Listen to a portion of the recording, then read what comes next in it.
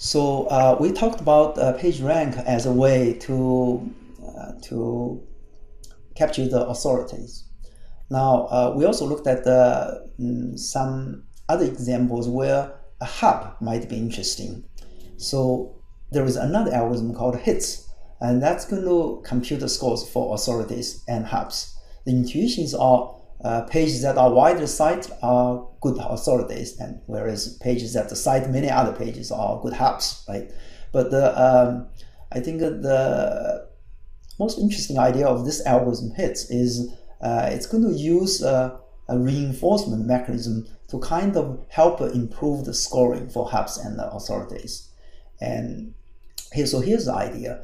It would assume that good authorities are cited by good hubs. That means if you are cited by many pages with good hub scores, then that increases your authority score. And similarly, good hubs are those that point to good authorities. So if you get you point to a lot of good authority pages, then your hub score will be increased. So then we can iteratively reinforce each other, because you can point to some good hubs, you can point to some good authorities to get a good hub score, whereas those authority scores would be also improved because they are pointed to by a good hub. And this algorithm is also general. It can have many applications in graph and network analysis. So just briefly, here's how it works. We first also construct a matrix, but this time we're going to construct the adjacency matrix. We're not going to normalize the values. So if there's a link, there's a 1. If there's no link, that's 0. Right? Again, it's the same graph. And then we're going to define the hub score of a page as the sum of the authority scores of all the pages that it points to.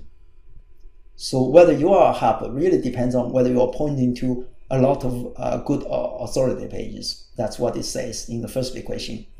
In the second equation, we define the authority score of a page as the sum of the hub scores of all those pages that point to you.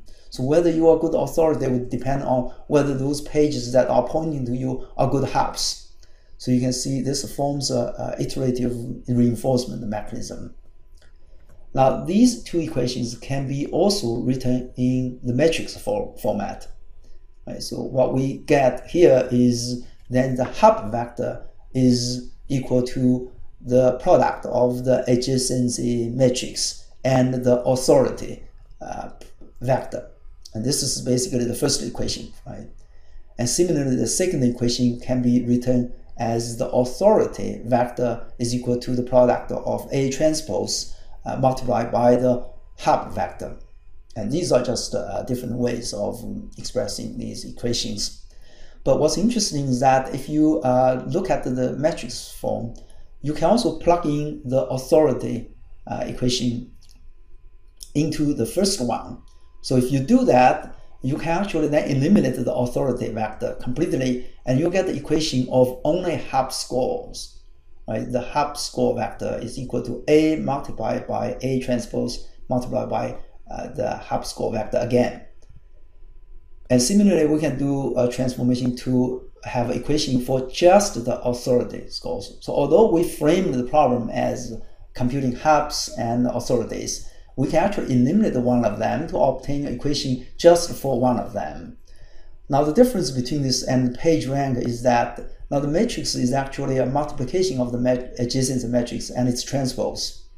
So this is different from page rank. Right? But mathematically then we will be computing the same problem.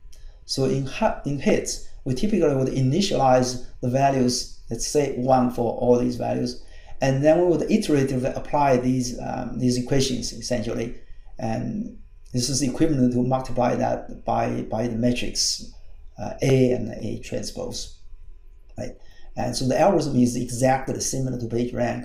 But here, because the adjacency matrix is not normalized, so what we have to do is after each iteration we're going to normalize, and this would allow us to control the growth of value. Otherwise, they would grow larger and larger.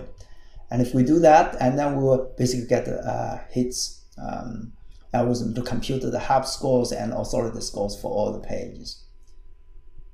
And these scores can then be used in ranking, just like a page rank scores.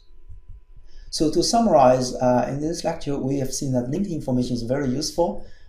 In particular, the anchor text is very useful to increase the text representation of a page.